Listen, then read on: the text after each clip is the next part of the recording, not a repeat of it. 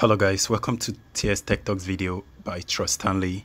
In today's video, I'm going to show you how to store up some information or some notes on your Signal app. So it's more like a diary on your Signal app, but this one is a bit more unique and more friendly, like you're having a conversation with yourself.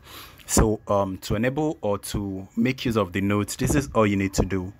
Now go ahead and open your Signal application. You can notice this pen icon just before the camera icon. Go ahead and click on that.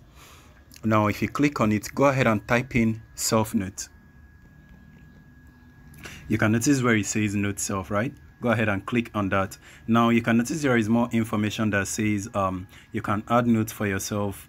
If your contact is linked on a device, your notes will be synced. That means if you have this if you have your desktop version or your PC synced to your device, you'll be able to see this note also on that device. So I'm going to go ahead and add a self note.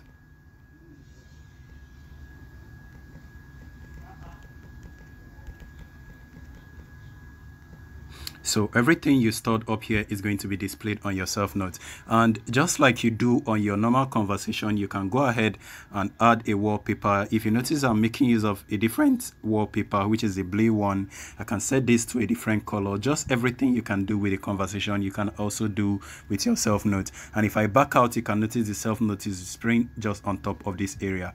So that is all for today's video. Thank you guys for watching. Please like and subscribe to the channel if you haven't subscribed yet, and ask me any question on this video if you have any. Peace.